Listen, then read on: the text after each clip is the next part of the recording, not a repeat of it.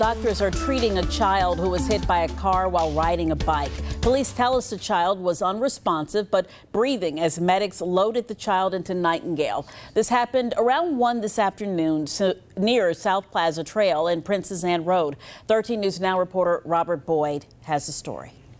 Well, the accident happened just after 1 o'clock this afternoon, and you take a look behind me across the street, you can see the mangled bicycle off the side of the road. That is what the boy was riding when he was hit by the car, and about 20 feet away from that bicycle, clothes and a shoe were found. Police put those items into evidence bags, so we can only assume that is what the boy was wearing when he was hit.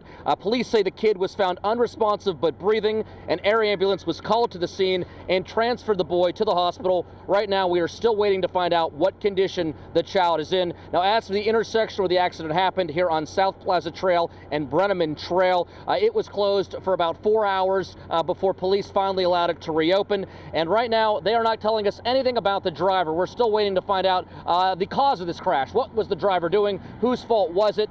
They're not giving us any information about the driver and whether or not that driver will be charged with anything regarding today's accident. And as we get more information in, we'll definitely bring it to you. In Virginia Beach, Robert Boyd, 13 News Now.